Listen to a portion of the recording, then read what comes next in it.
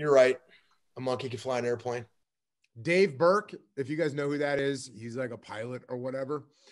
And he was talking about the principles of scanning. And I'm really bummed out that Dave's not on here because I definitely wanted him to hear this, but he's not here to defend himself. So Dave was talking about this principle that they have when you're flying an airplane and you got to scan these different gauges. When you're a pilot, it's nice because you got these little instruments that tell you exactly what's happening. You got one that's telling you about your fuel, and one that's telling you about your altitude, and one that's telling you about your airspeed, and one that's telling you about your target lock, and one that's telling you where the enemy is and where the friendlies are. And it's just all being delivered to you. And you've got to make this incredible effort to scan the different things, you know, so hard. There's no real challenge. You basically just look at these instruments and follow what they tell you to do. This is fighter pilot stuff, right? A monkey could do it. We all need a good deal Dave response to Fridays. A monkey could fly a plane. I think it was aeroplane, if I'm not mistaken.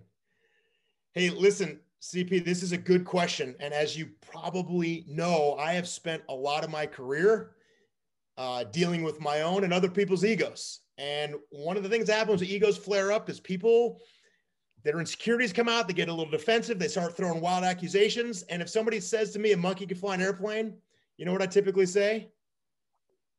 You're right. A monkey could fly an airplane. I don't want to go right back at that guy. Whoever said it, I don't know who it is, but I don't want to go back at that guy's ego, who's clearly uncomfortable with the situation so much that he's going to come straight at me. Cool, man. I'm going to support in my ego. Hey, if you think a monkey can fly it, that's cool. I agree with you. And that's fine, because I'm going to preserve that relationship. I'm going to let him think whatever he wants to think. And then I'm going to outmaneuver him without him even knowing it and making moves on my side. I'm not going to go back at that guy and be like, oh yeah, no, monkey couldn't fly an airplane. Monkey could be I don't know, like a seal or something. I'm not going to have that conversation with that guy. So anyway, I'll try to dig into who said it. Maybe get a sidebar with the guy, but I'm not going to go back at him, whoever it is. See, Dave, I actually took that as like an insult towards Andrew Paul, because he flies airplanes, you fly jets. So you have airplanes, and then you have jets. Airplanes, jets. Monkeys, good deal, Dave. That's the way I took it, but I don't know. I might be wrong. Hey, but there's 250 people on this call.